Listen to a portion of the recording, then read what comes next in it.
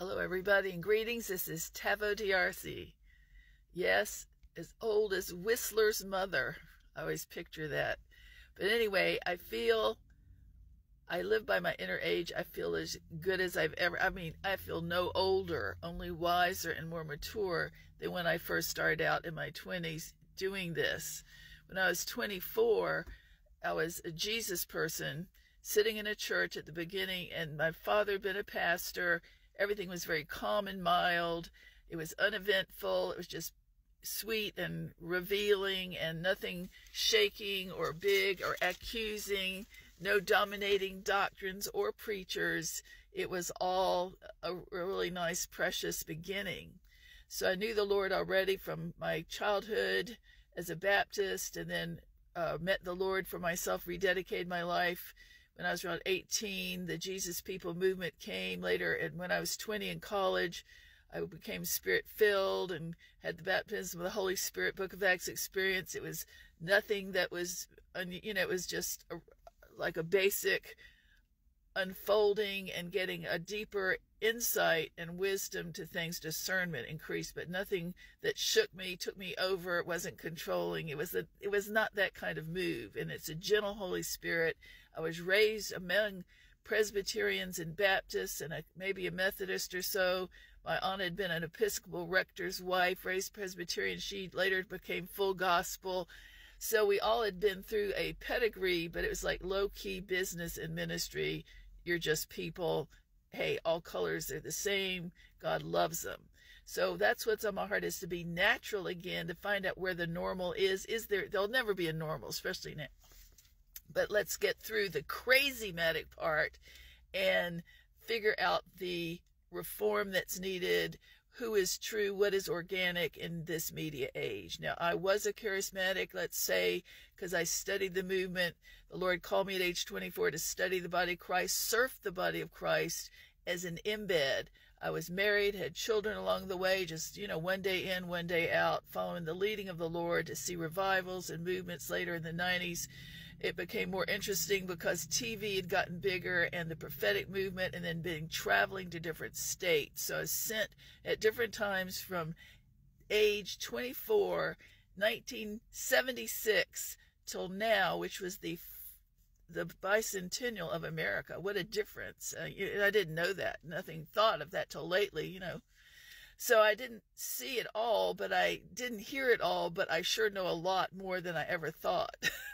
I don't think small. I've never been in awe, like not wanting to do this. It's been interesting, even though later, when more and more people wanted to be celebrities, it started to get dysfunction. And that's what we've got to deal with right now. Right now, political and dysfunction, people-pleasing, and all that type of thing. Psychic instead of prophet, all these things.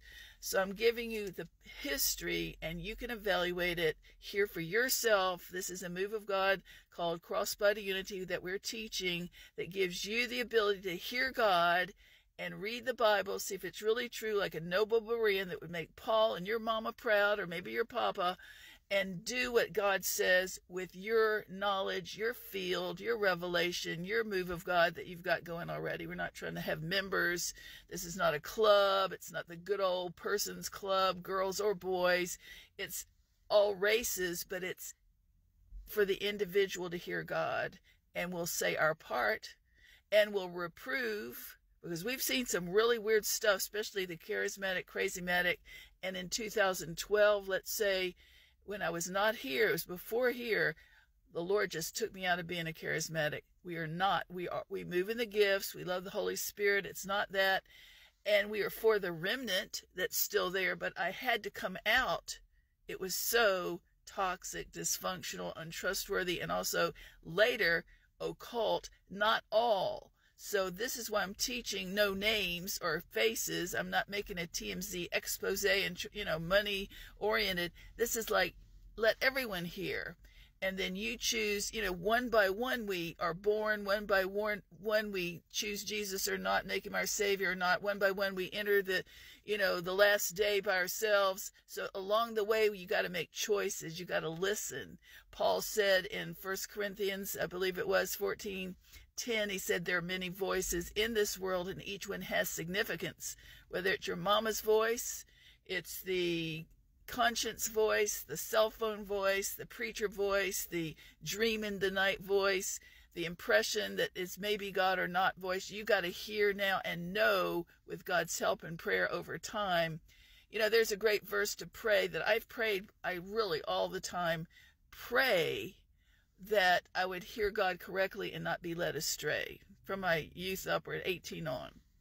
Because when I went on this adventure, I'd even have people praying my protection to not get deceived by these moves of God.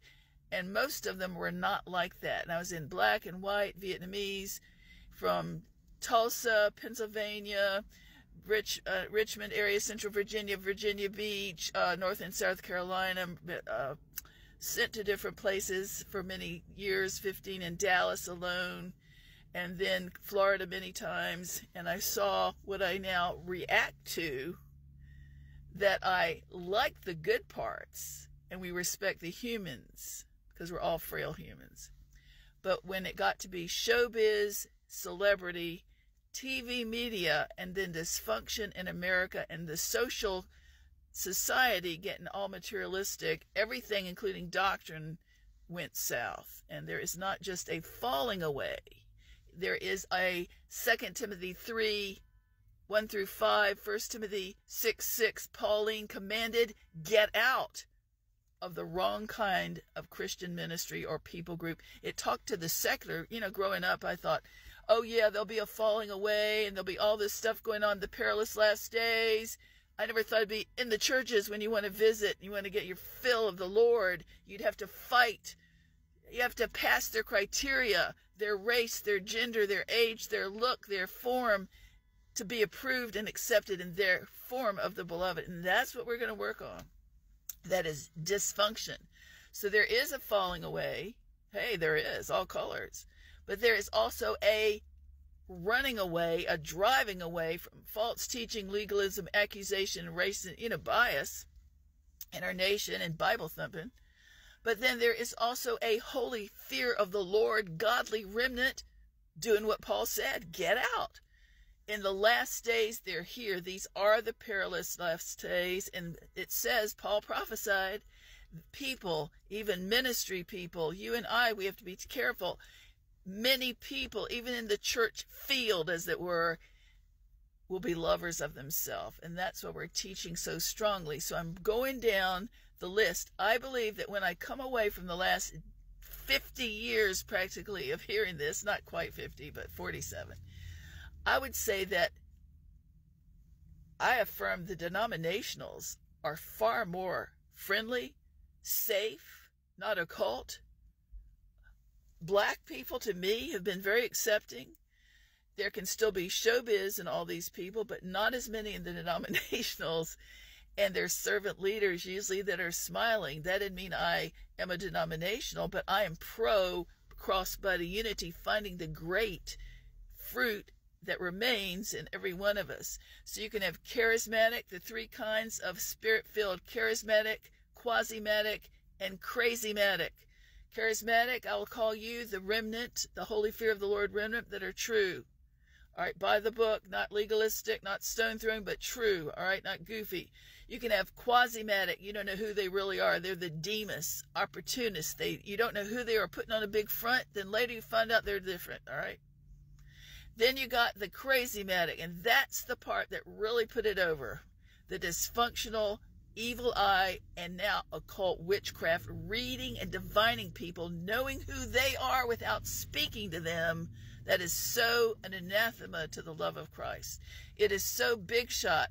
It is so proud. It's so false. Now, I'm not going to name you. I'm not accusing you. I'm saying shape up. Deliver your people and yourself of this heresy. God will judge you and bring down judgment on you. If you're lying and saying, I read and I saw them sleeping around, I saw them into mischief, I saw them church hopping, and you never spoke to them, you never loved them and validated them as human beings and felt for them like Christ, God is going to remove your lampstand. Lost first love, Revelation 2. God bless.